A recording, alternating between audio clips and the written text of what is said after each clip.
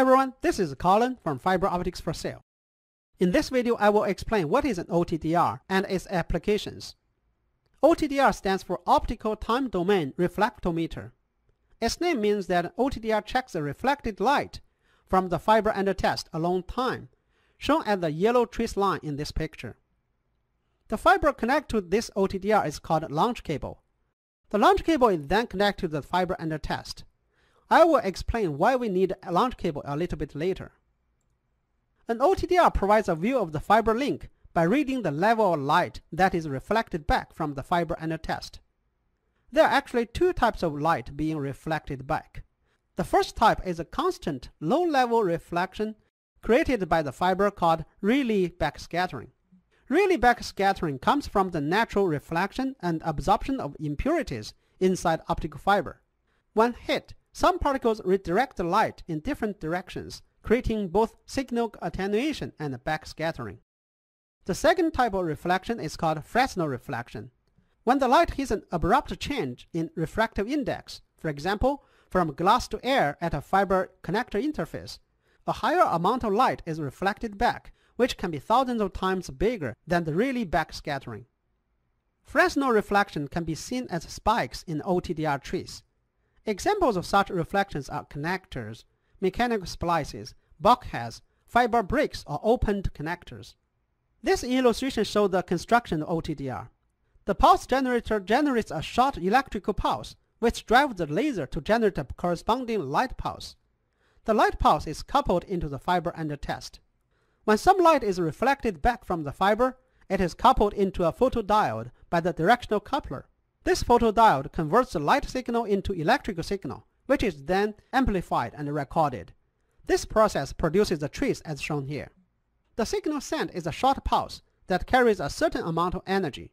A clock then precisely calculates the time of flight of the pulse, and time is converted into distance based on the speed of light in this fiber. When the pulse has entirely returned to the detector, another pulse is sent until the acquisition time is complete. So many acquisitions will be performed and averaged in a second to provide a clear picture of the link's components. There are three types of OTDRs on the market now. Laboratory OTDRs are typically used in test labs. They have extremely long range with many options. Mini OTDRs are portable and designed for field testing. They have built-in screens and provide data storage as traces are collected in the field. PC-based OTDRs connect with a personal computer and operate with Windows-based software. They allow saving traces in a disk and then transfer data between computers. Generally, OTDRs are used for testing with the launch cable and may use a receive cable. The launch cable allows the OTDR to settle down after the tested pulse is sent into the fiber and provides a reference connector for the first connector on the cable to determine its loss. A receive cable may be used on the far end to allow measurements of the connector on the end of the cable. Fresnel reflections lead to important OTDR specification known as dead zones. Dead zones are expressed in distance such as meters. A dead zone is defined as the length of time during which the detector is temporarily blinded by a high amount of reflected light until it recovers and can read light again. Think of when you drive a car at night and you cross another car in the opposite direction. Your eyes are blinded for a short period of time. In the OTDR world, time is converted into distance. Therefore, more reflection causes the detector to take more time to recover, resulting in a longer dead zone. The most common place you see this as a problem is caused by the connector on the OTDR itself. The reflection causes an overload, which can take the equivalent of 50 meters to 1 kilometer to fully recover, depending on the OTDR design, wavelength, and the magnitude of the reflection. For this reason, most OTDR manuals suggest using a launch cable, which gives the OTDR time to recover before you start looking at the actual fiber under test. The slope of the fiber trace shows the attenuation coefficient of the fiber and is calibrated in dB per kilometer by the OTDR. Connectors and splices are called events.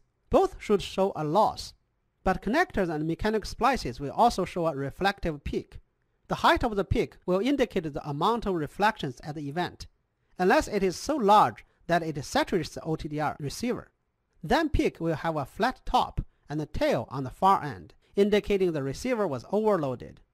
Reflective pulses can show you the resolution of the OTDR. You cannot see two events closer than is allowed by the path width.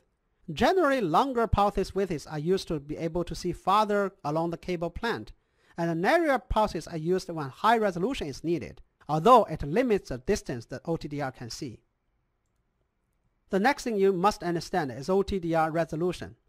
The OTDR test path has a length in the fiber, typically 5 to 500 meters long.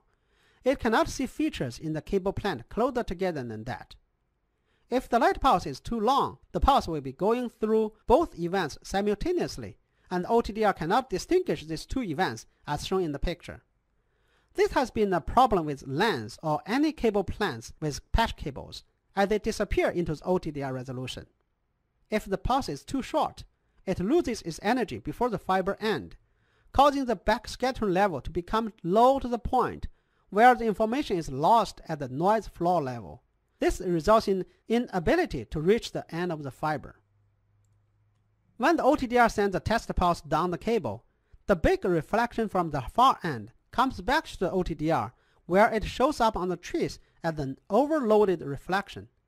Then is reflected from the OTDR interface back down to the cable for a second trip, effectively becoming a second test pulse, which is reflected back from the far end yet again, going back to the OTDR to be recorded as a second trace. If the reflections are big enough, this process can go on 3 or 4 times, each time producing a ghost event on the OTDR trace. There are 5 important parameters you need to set in OTDR: fiber type and wavelength. Choose the wavelength that you wish to use to test the fiber. Refractive index is used by the OTDR to calculate distance from measured time based on the speed of light in this fiber. Distance range. In an OTDR trace, the distance range should be at least twice the value of the cable's total length. Pulse width is the length of the light pulse that is initiated by the OTDR to travel through cables and create a trace. Longer pulse widths are effective for testing long distances, while shorter pulse widths provide higher resolution.